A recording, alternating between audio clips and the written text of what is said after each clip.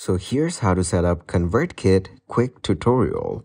Setting up your ConvertKit account is pretty easy, and today I will show you the step-by-step process to do that.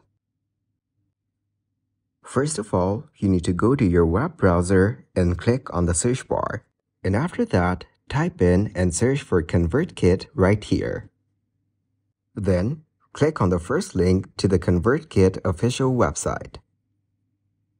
And as you can see, we're now in the official website of ConvertKit, and you can see this option that says Get Started Free.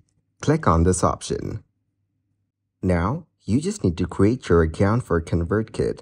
Since you're watching this video, I'm assuming you don't have an account already. So now, you just need to fill in all your information. First of all, type in your name. After it's done, you need to put in your email address, so type it in the email section.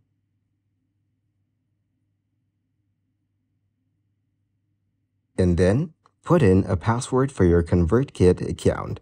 Make sure the password is secure. Then select the checkbox for the terms and conditions. Now, all you need to do is click on Get Started. And as you can see, your ConvertKit account has been created. Now just fill in all the required information to get started. So that is exactly how you can set up ConvertKit. Please subscribe to the channel and like the video if this helps you out.